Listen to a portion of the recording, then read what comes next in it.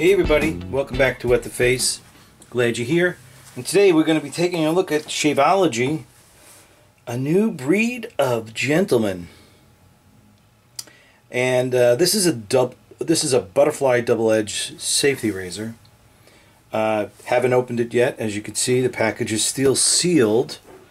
This is the box, and this is the back of the box, kind of explaining the differences between, I guess, what their double-edged razor is and what's out there in the market. Don't know how different it is, but we're going to take a look at this. So let's open this up right now, and I will remove the packaging.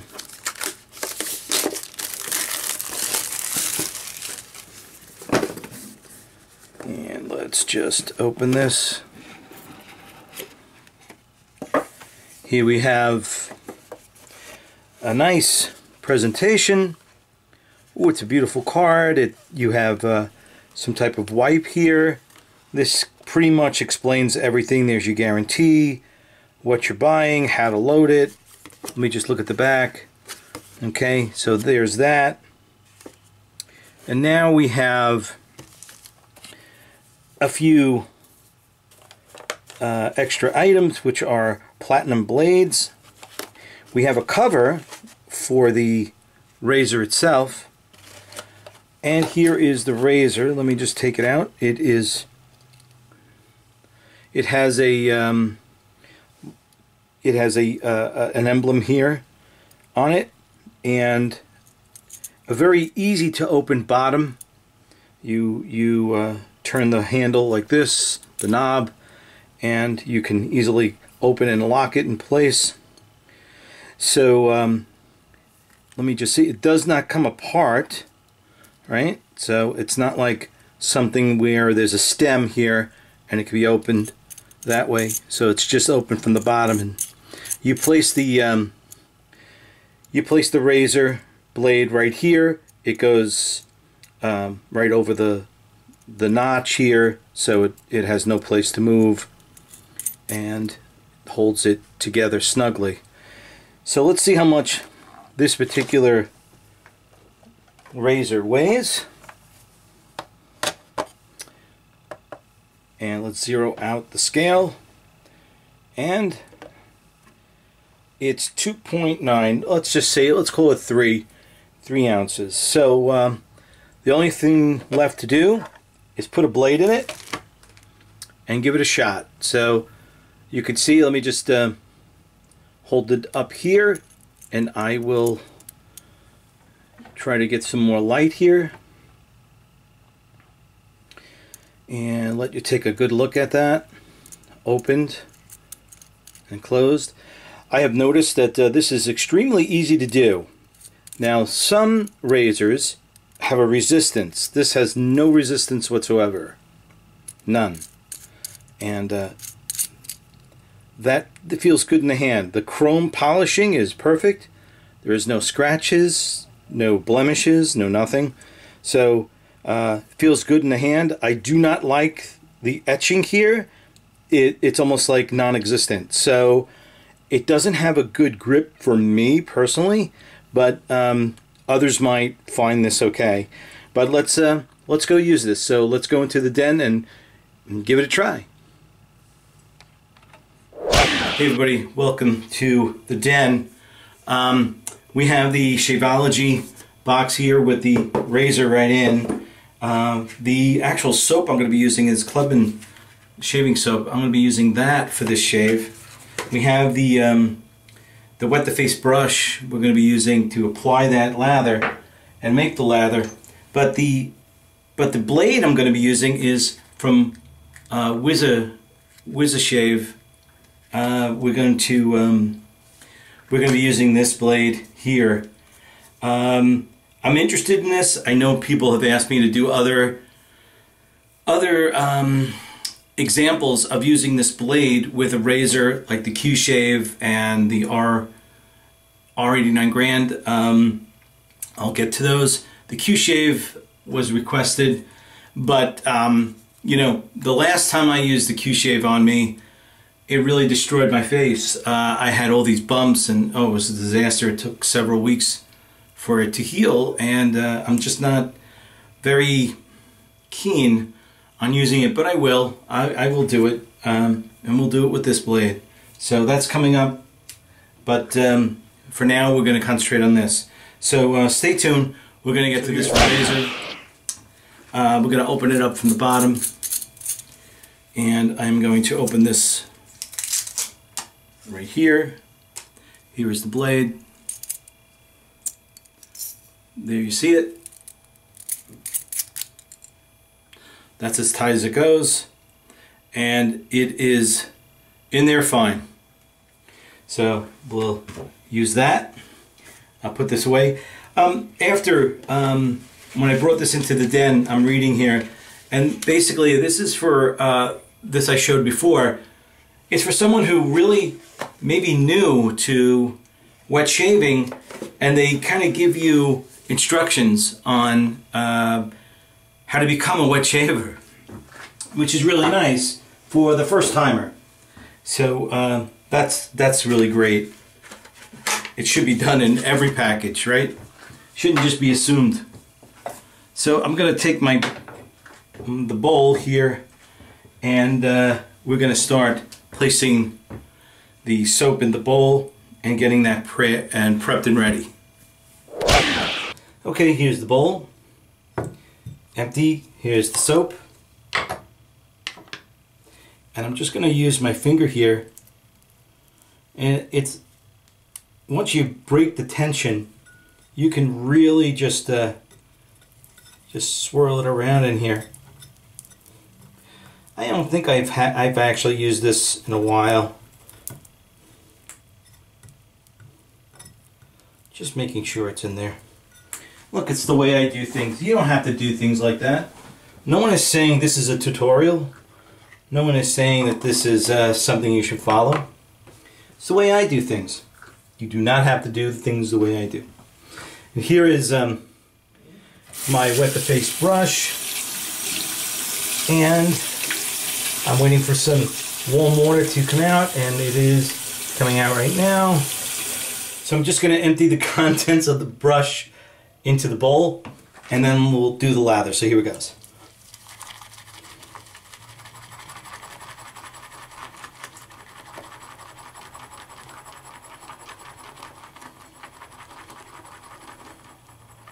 Fragrance is coming out really nice. It's one of those ones you really enjoy. Very soothing, I think. That's the way I would describe it.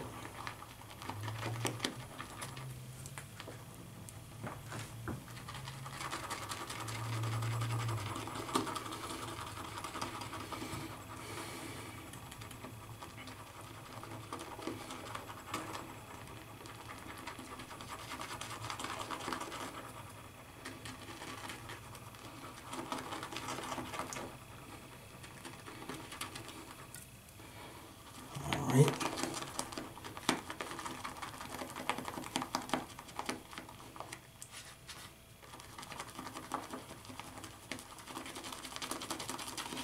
Just gonna create a little bit more. Okay. Wow. So this seems very good, and we'll bring this to the face and then do the shave. Okay, so I have about 6 to 7 days growth, so let me wet the face.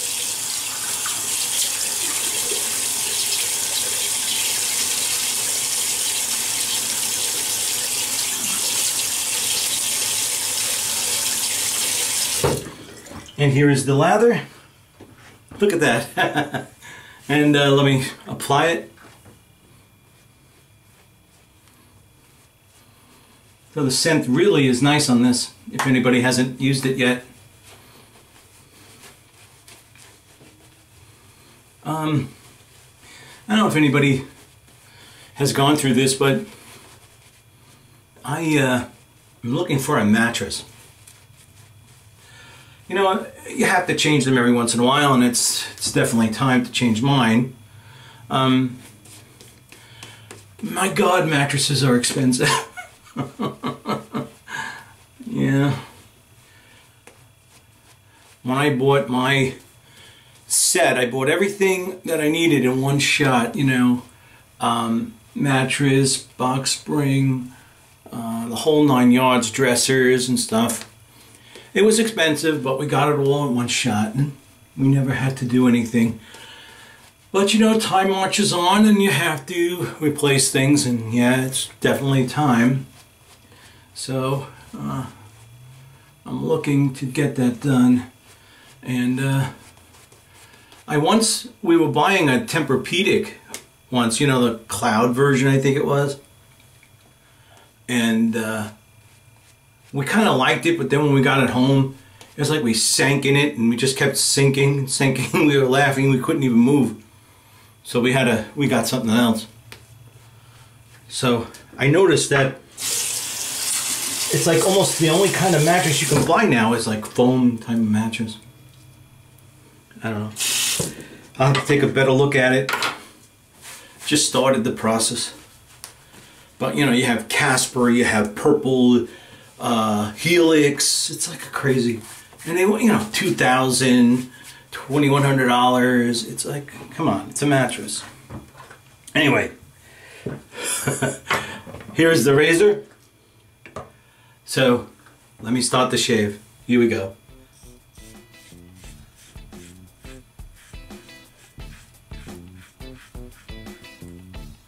So far, so good.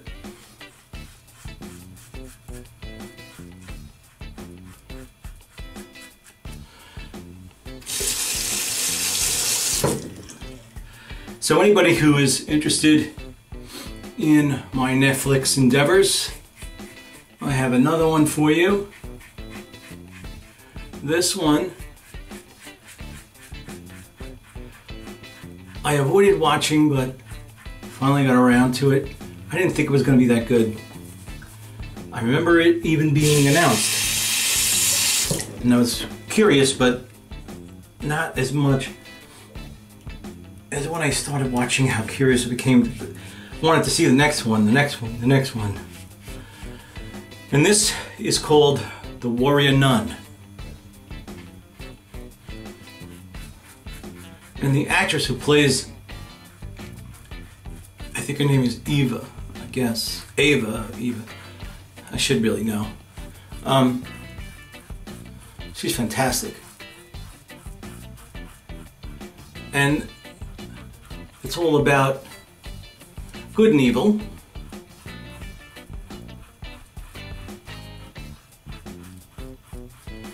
This was a comic book that was adapted to the screen. And I think they did a fantastic job of telling the story.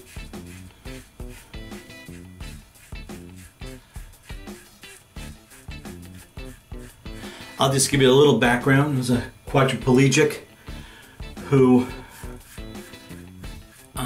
wound up, no fault of her own, in an accident which caused her to be that way. Her parents died. She was in a foreign country, and because she was Catholic, they took her into a monastery where they took care of her.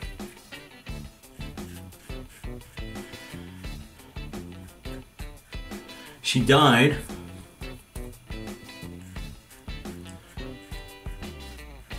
By someone else's hand,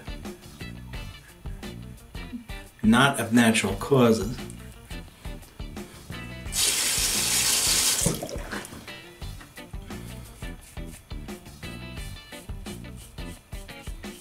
And just so happens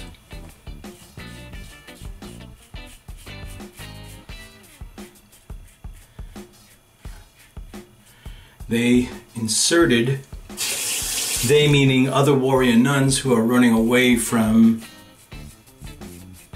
the devil, or should I say from other forces,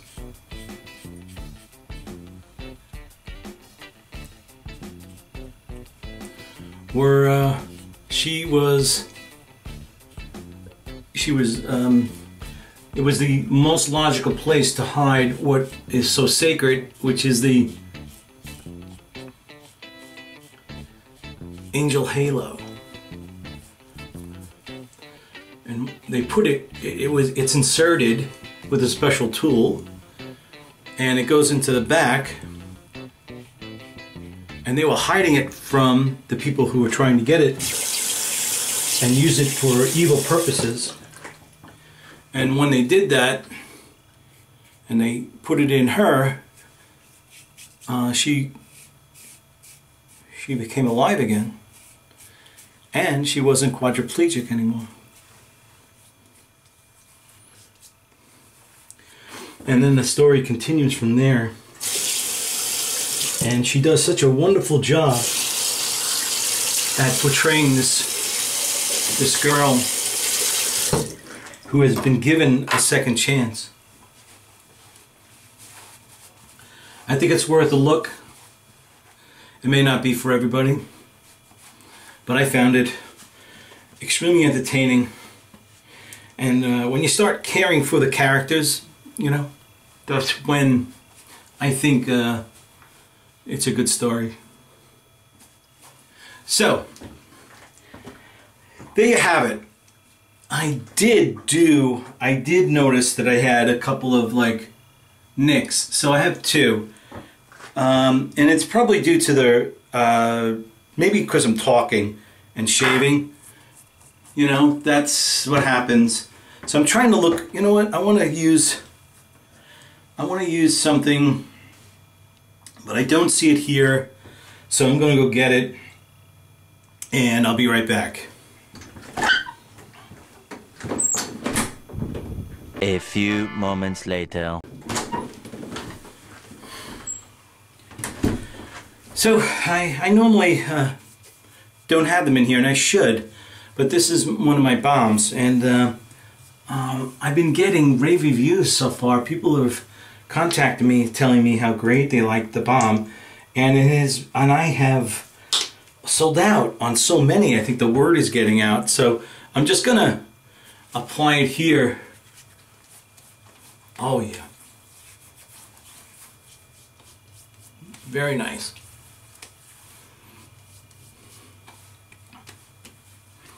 Because it was a close shave.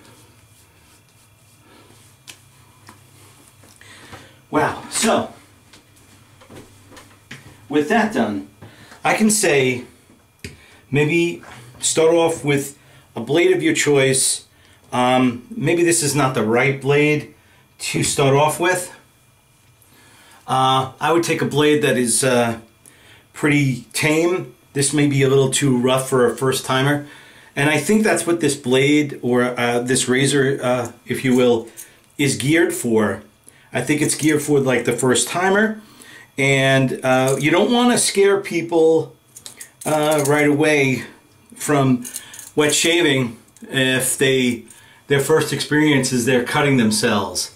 So you want to make sure that the blade that they're using with this particular razor, which is inexpensive in itself, the razor,